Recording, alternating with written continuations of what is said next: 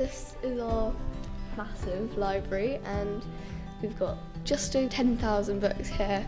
You can take out a couple per week or per 2 weeks I think, and you can go back and read them, and then if there's a book that's not here that you want to reserve, you can tell the librarian and she'll reserve it for you so that when it comes back you can take it out again, and it works really well and you always get the book that you really want to read.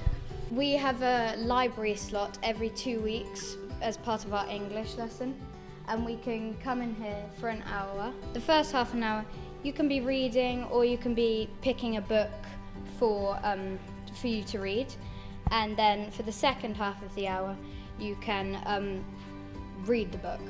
Upstairs we have a mezzanine sort of pod area where we can work, and it's a really productive space where we can really do our prep well, and it's really quiet. And A Block scholars in their last year do their prep here because it's quiet and you don't have any distractions, and it's really good for just doing the work that you're given and doing it really well because it's such a productive and relaxing space.